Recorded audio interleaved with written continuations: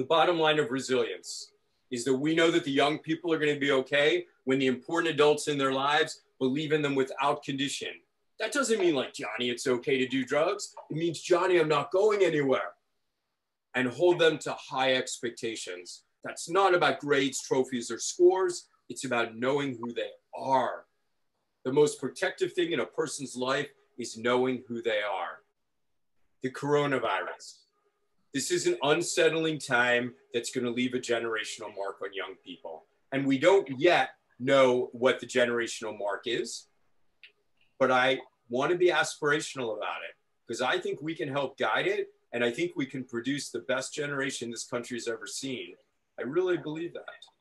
If your parents were from the Depression era or your grandparents, then you know that they were frugal for their life. If your parents were World War II kids, you know that they believed they could handle anything when the country came together. The question is, what is this generation walking away with? And we better think about how to shape that. In terms of racial justice, this time is an awakening for many. But for many, this is not an awakening. This is like the air they are breathing from the day they've been born. This is just an affirmation of the reality that they've always had. And they're looking around and hoping that the rest of us who are awakening aren't just doing it for 3 news cycles, that this is a real opportunity for change. So the question we've got is, how do we raise a generation of future adults who are going to build us a better world? Well, you know what? Every emotion that we're having that are particularly heightened now, why? Because of the uncertainty, is an opportunity for building resilience, especially in moments of stress like now. Young people build resilience through practice and observation. This means that as parents, taking care of yourself is a strategic act of good parenting because you're showing them how you are being resilient in these times. Modeling how you work through complexity, hard questions, things that are challenging the way you think is the way to build thinkers and problem solvers. It's the showing them the process that's going to build the most wonderful next generation. So let's look at some of these emotions for a moment and just think about them. Good parents feel like they're failing. If you don't feel like you're failing now, you haven't been paying attention because you're so used to juggling so many balls, but ever this many balls? Ever where you've been in charge of your kids' safety, your family's safety, your health, you're worried about neighbors? Where you've been in charge of educating your kids and entertaining your kids, disciplining your kids, but in a way that'll still allow them to develop? Where you've had to work at home at the same time? When have you had so many balls to juggle and you're dropping some of them? Perfection is not an option.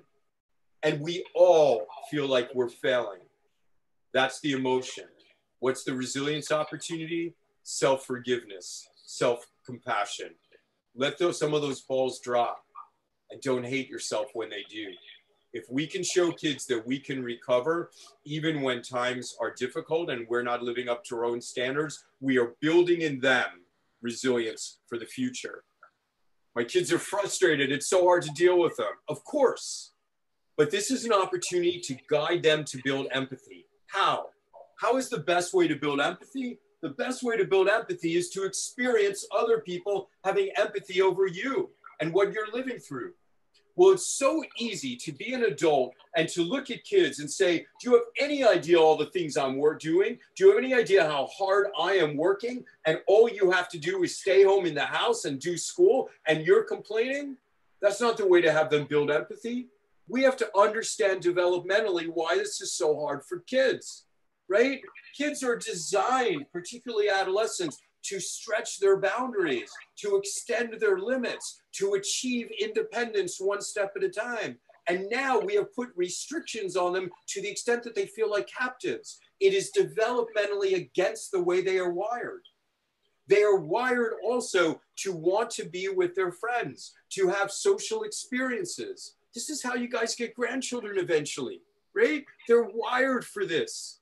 So when we tell them not to be with their friends, it's harder than it is when you tell me, because their brains are telling them how important it is to be with friends. Their reward centers go off in peer environments.